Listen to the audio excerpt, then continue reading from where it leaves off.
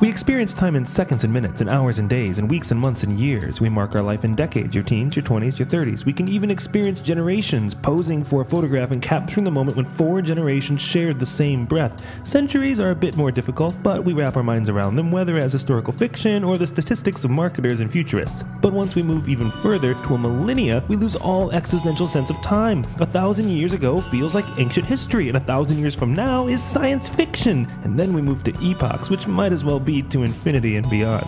Our sense of time is centered around our human experience, but what happens if we shift our sense of time to center it around the experience of the cosmos?